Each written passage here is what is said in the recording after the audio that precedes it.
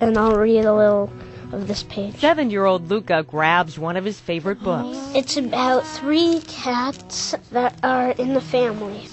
Tell you the story of who I am. This is a story about a family surviving cancer.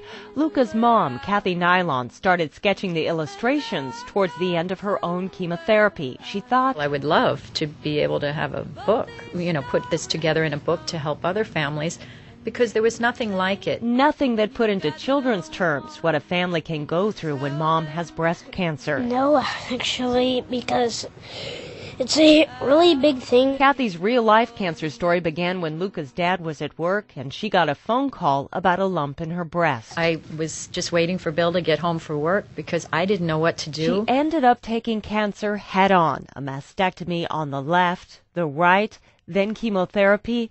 It was tough. Halfway through chemo, Bill found me in the living room crying, and I told him I'm going to quit. I can't do it.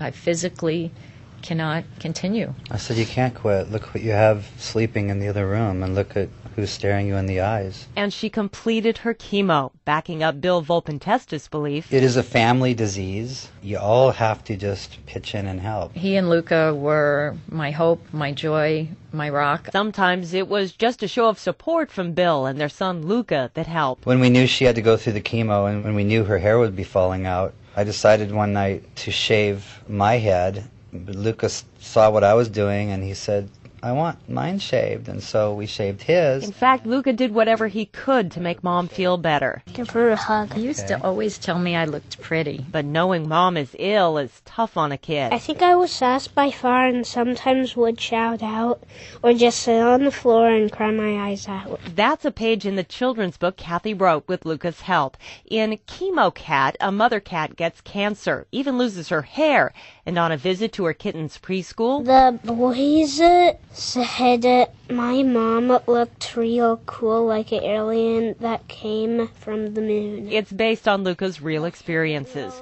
The book leaves out details that might scare kids, but it's a tool for families to use to open a conversation. They can battle cancer together with the help of her family's story. Tell them to, it's true. It was just a blessing in the long run. I was made for you. Heather Bosch, News Talk 710 KIRO in depth.